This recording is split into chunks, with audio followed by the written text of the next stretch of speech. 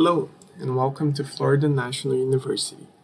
In this video, we'll learn how to use SafeAssign to check for potential plagiarism in student submissions in both tests and assignments. Let's take a look at a test. First, open the settings in a new or existing exam or assignment. Under Originality Report, select Enable SafeAssign and then Enable it.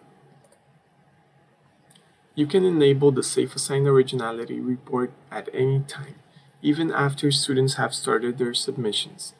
However, submissions are only checked when SafeAssign is enabled. Any submissions received before you enabled the setting aren't checked with SafeAssign.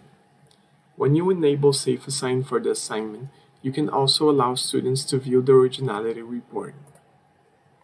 For assignments where you allow multiple attempts, an Originality Report is generated for each attempt a student submits. Next, choose whether to exclude submissions from the institutional and global reference databases. Finally, save your settings. When you enable the Originality Report for a test or assignment, an Originality column is added to the Submissions page, where you can quickly scan the list to determine which submissions may include plagiarized material.